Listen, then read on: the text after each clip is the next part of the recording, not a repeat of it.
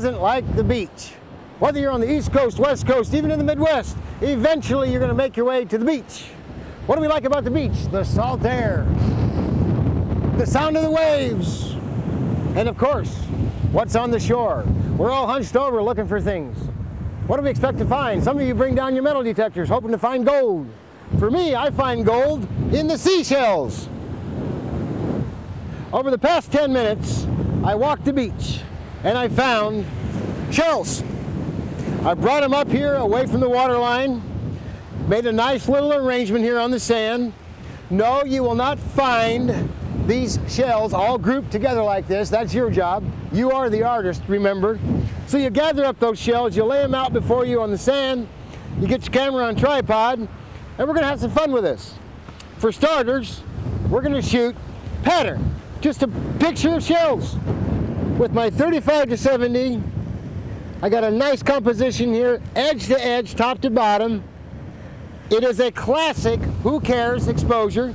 That means it doesn't matter what aperture I use, everything's at the same focus distance. So f11 it is. And now that I'm at f11, I adjust my shutter speed until a 1/320th of a second says, yes, go ahead, take this picture.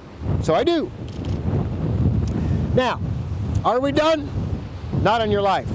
A couple of things I want to point out to you. When shooting pattern, it is critical that you fill the frame, edge to edge, top to bottom.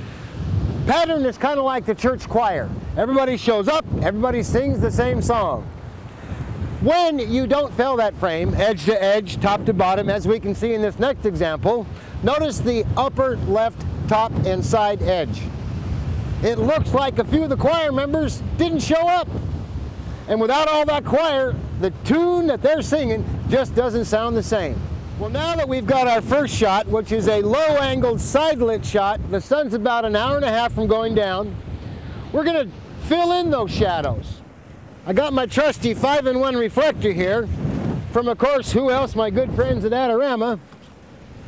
And with the sun coming this way, we have shadows that fall this way. I'm going to fill those shadows in a little bit with my reflector and take the photograph again, and with the addition of this fill light, my exposure now says f11 we're good, but you have to be at a 500th of a second. So I take the other one at a 500th. Notice in comparison, let's go back, look at that first photograph I took, and now look at the second. Not only are the shadows not as intense, but the picture is also much warmer. Why is that? Because I'm using the gold side, warm side of my reflector. It does have a silver side, but the silver side for today's purposes is a little too cold for light. I want a warmer light to come in. And finally, with the help of my cameraman and my reflector, he's going to come in here, and also with the reflector, we're going to fill in all of this sunlight with shadow. So now in the absence of that wonderful sunlight, we have nothing but open shade in effect. No more shadows, no more warm light, but let's still take it anyway.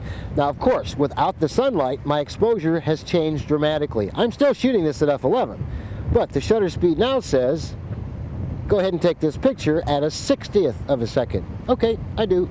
There it is. The choice is yours. You want the picture without fill light? Picture number 1. You prefer the picture with the gold reflector fill light? Picture number 2. Or perhaps you're not in a sunny mood and the picture without any light kind of fits your mood. Fine and dandy. 3 choices. Which one ultimately lands on the bathroom wall is up to you. So come on down to the beach. There's a lot of stuff to gather up on shore and make into some wonderful photographs. Until next time, this is Bryan Peterson saying, you keep shooting.